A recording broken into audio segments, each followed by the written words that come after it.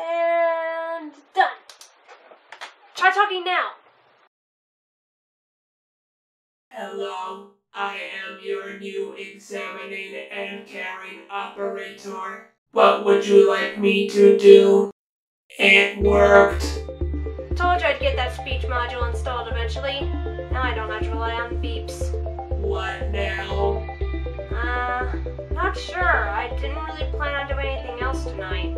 You know, it's almost been 4 months since you did a review. Oh yeah. Kinda forgot about that. How did you forget? We talked about this. And I told you I didn't want to do the angry reviewer thing. Even after I agreed to let you review whatever you wanted. Yeah. Besides, I got a lot of other things to do. Halloween's coming up and I still don't have a costume ready. You already have costumes from the past to choose from. We had a deal and I'm not about to let you back out of it.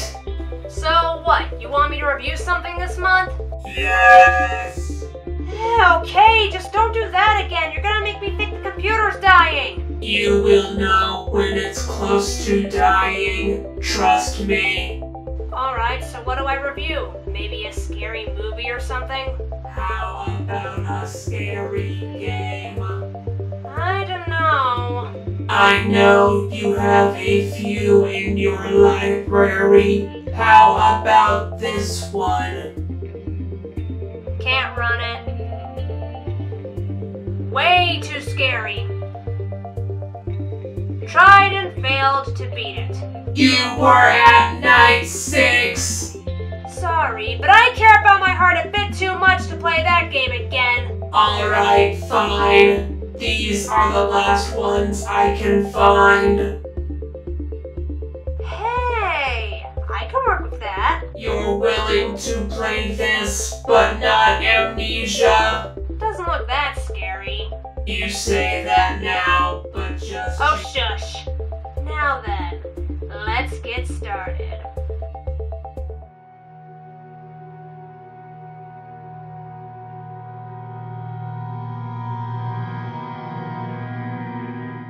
Welcome back to M-Rated, everyone. See, I told you I'd think of a name in post.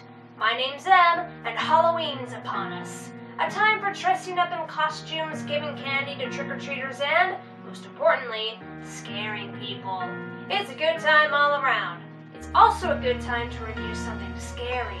So why not take a look at something made by a company well known for its frightening games?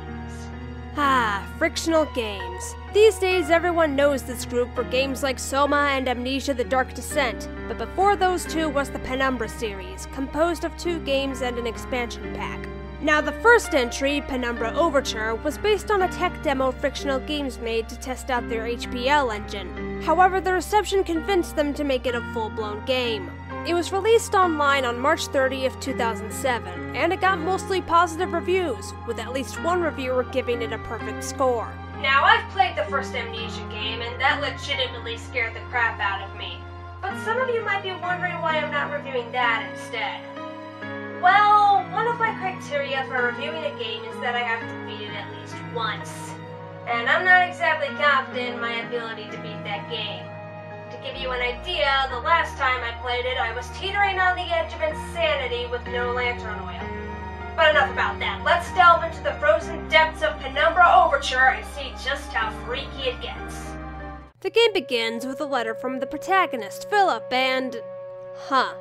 Good to know this story won't end well for him. Then again, this is a horror game. Happy endings aren't exactly commonplace. Anyway, Philip receives a letter from his dad a few days after his mom died, though oddly enough, it's revealed that Howard was declared legally dead for about 30 years. Philip ends up receiving documents and instructions to destroy them, but he gets a bit too curious and winds up heading for Greenland. Now, Greenland's usually a pretty cold place. You'd be lucky if the temperature ever exceeds 50 degrees Fahrenheit, and that's during the summer months. Maybe things won't be so bad if he prepares properly.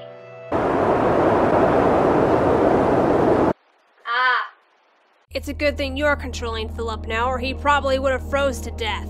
You find a hatch that leads to an underground mine, and more wandering gets you inside an office with a strange-looking artifact, among other things. These things will act as save points. You'll know you can stop playing when you've used one of them, or when the screen briefly turns orange. Mind you, just about every time you use those save points, some weird blurb about Philip's father pops up. Also, there's a book on explosives in this chest. It's gonna be important later. Sorry for changing the subject, but can I just talk about how much I love the setting so far? It's a nice claustrophobic underground system that reminds me of John Carpenter's The Thing. All that's missing is a dog monster and... That was a joke! You might be thinking, hey, I picked up a hammer earlier, I could just beat them to death with it. Don't. Philip isn't kidding when he says he's done for if he has to fight anyone.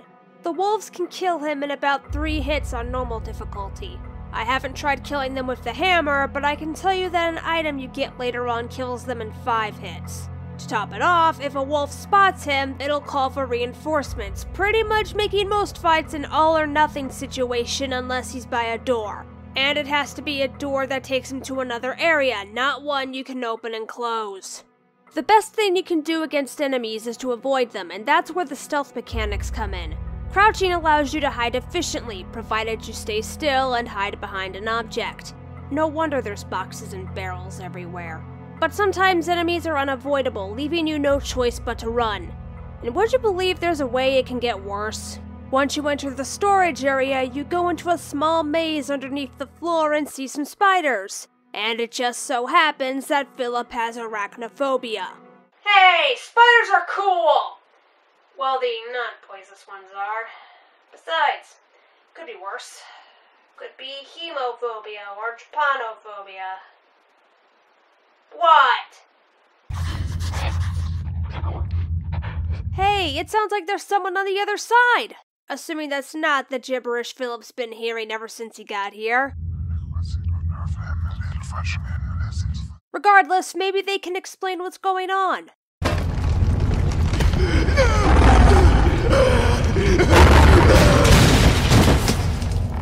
Or not. But at least you've got a key to that one door now. That ends up being destroyed by a wolf. Really emphasizes that you shouldn't fight those things. Look! A place that needs to be blown up! And look! A pickaxe that 5-shots wolves! Once you gather the necessary ingredients, the blockade goes BOOM! Oddly enough, this doesn't catch anyone's attention. Oh, and you're reminded that the story isn't going to end well for Philip. So after all of that, you wind up in a lower section of the mine, where you have to power up a generator. Yay, some actual light! Now I don't have to worry about making the same mistakes I made in Amnesia. After that, you come across a radio spitting out Morse code. Coincidentally, there's a paper that teaches you how to read it. Oh, and there's a walkie-talkie that'll be important in a few seconds. Good day. Good day, can you hear me? See? Time to open that fence. Wait, I hear growling. Why? Anyway, why don't you get past the... Shut up, man! You're gonna alert the wolves! Okay, yes, your name's Red. Now please shush!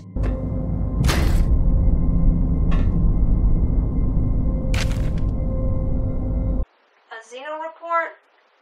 Considering all that's happened, I don't think I'd be surprised if aliens were somehow involved in this. I mean, we've got decaying wolves walking around, spiders of unusual size underneath the floors, and possibly a monster that burrows through stone.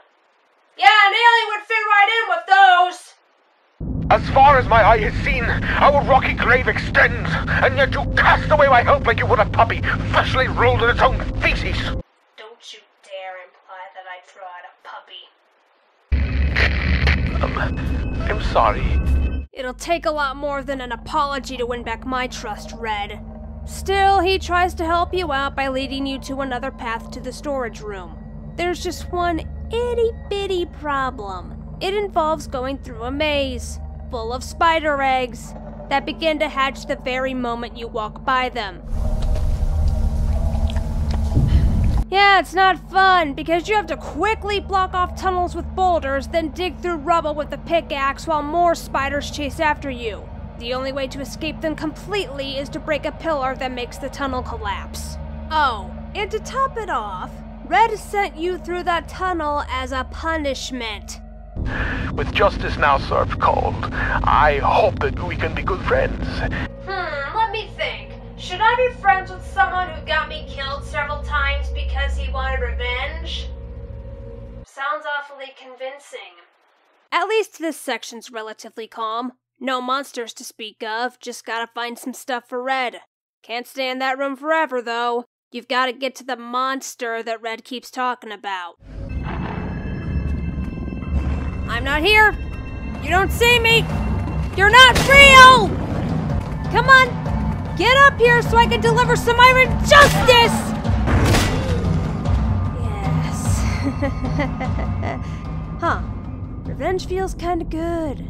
So you eventually reach the monster, and after activating it, Red talks about himself for a bit. Seems like he's been in these caves for a long time, considering he's managed to kill some of these monsters and live. Once the digger's done its work, you reach a new area where... Great, here comes another chase. Better get a head start. Ah! A giant worm! As if wolves and spiders weren't enough, now there's giant worms! Would explain the holes, though. With the worm gone, you can now explore the area.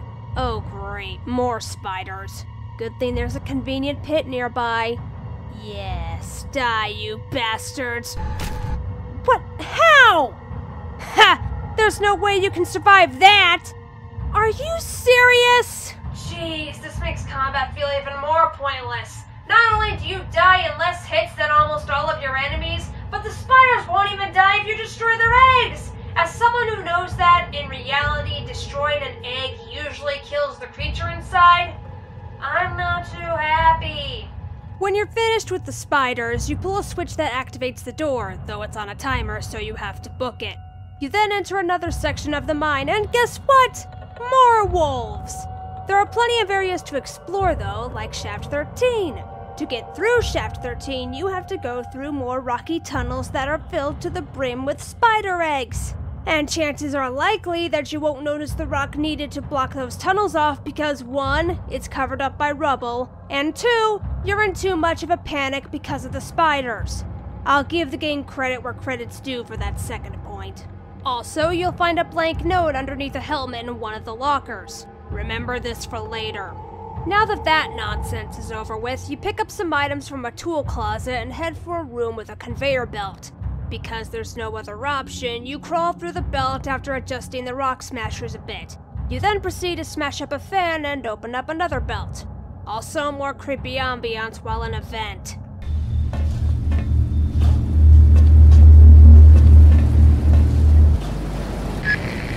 We are now such good and lasting friends.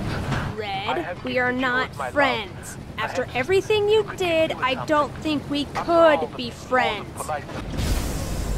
Ah, a steam room. Ow. Jeez, it's just a vent! Could you stop with the droning ambiance?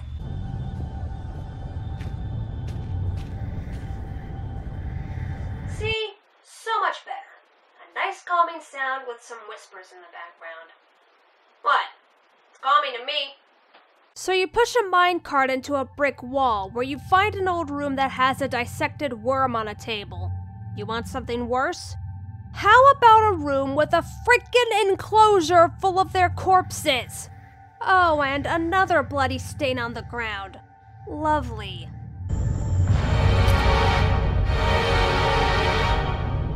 Holy shit. There is a small place that I do not want you to visit, even on your holidays.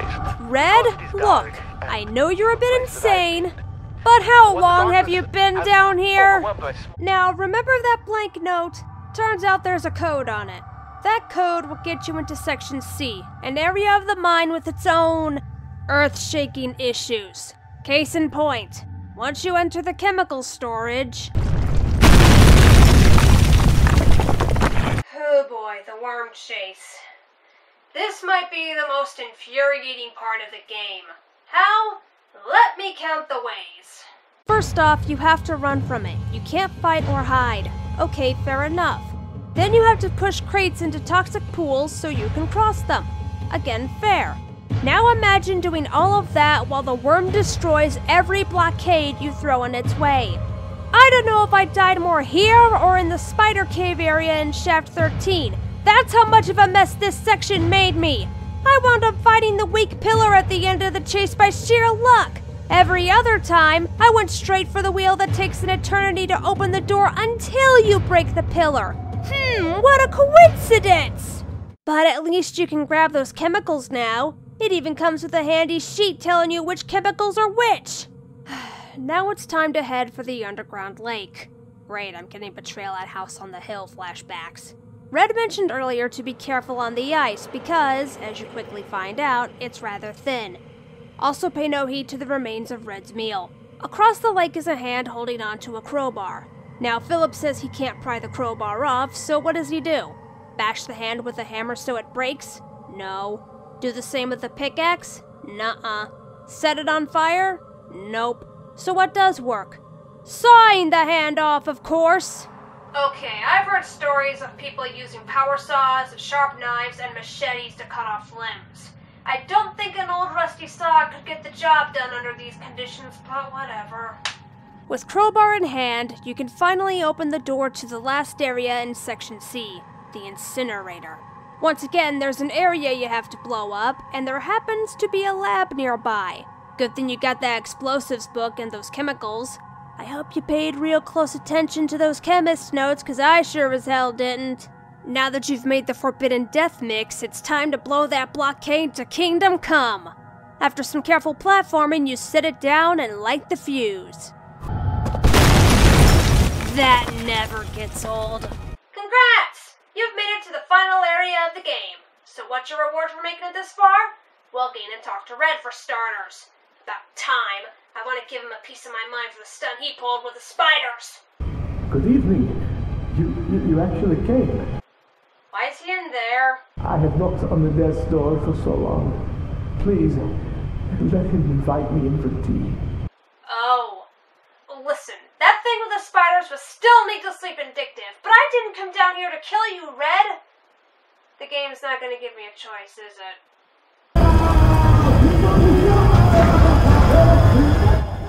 Well, crap. With the key Red leaves behind, you enter his room, and it's here you learn how long Red's been trapped down here. Over 30 years. That would explain a lot, but I'm amazed he didn't go completely insane after all those years of isolation, with only himself, his books, and monsters to keep him company. After fiddling with an electrical box, the door finally opens, revealing a staircase that leads to a place called the Shelter. The note that reveals this place's name also reveals that Howard worked down here, and has been for about 30 years. So that explains the legally dead thing. Beyond the stairway is a hall with a thing at the end of it. As you approach it, however... And so Philip tells the player that his next chapter has begun, and the to-be continued message pops up. The end. So that was Penumbra Overture, and... it's fairly decent.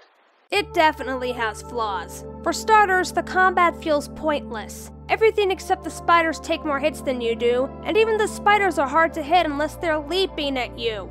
At times, it feels like the game's punishing you for trying to fight back. You can argue that you're not supposed to fight at all, but if that's the case, then why bother having a combat system in the first place? Furthermore, there are a few plot threads left hanging, with the most obvious one being the deal with Howard. We only get glimpses of what he did through some of the saves and the note at the very end. Though since this is part 1, I can only assume the second game will tie everything up.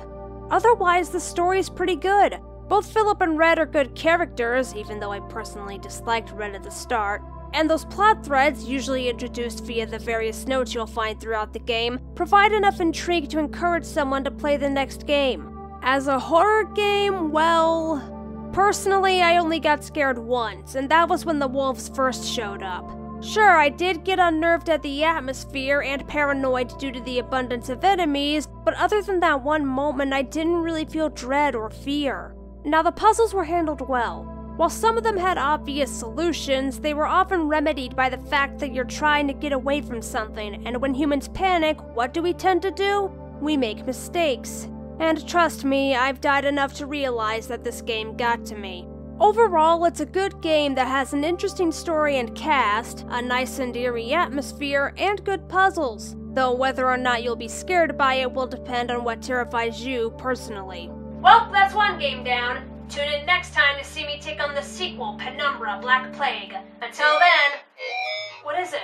Signature detected roaming outside of home. Activating protection protocols. Commencing localized scan.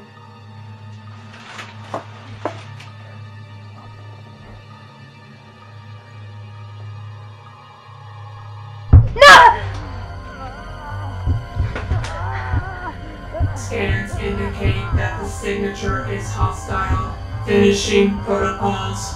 Power will be shut down until signature has vanished. NECO unit will remain operational during this time.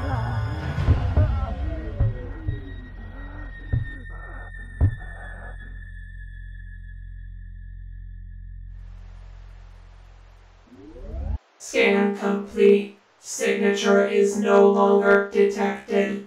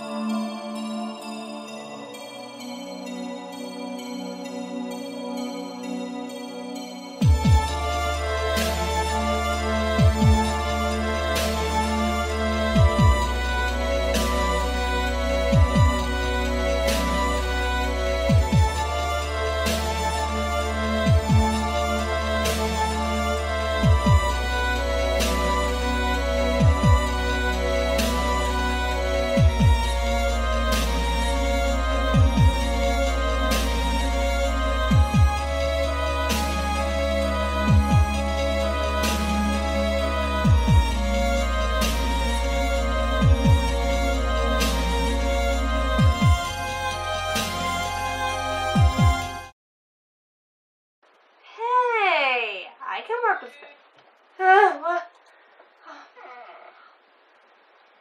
Mom gave me a heart attack.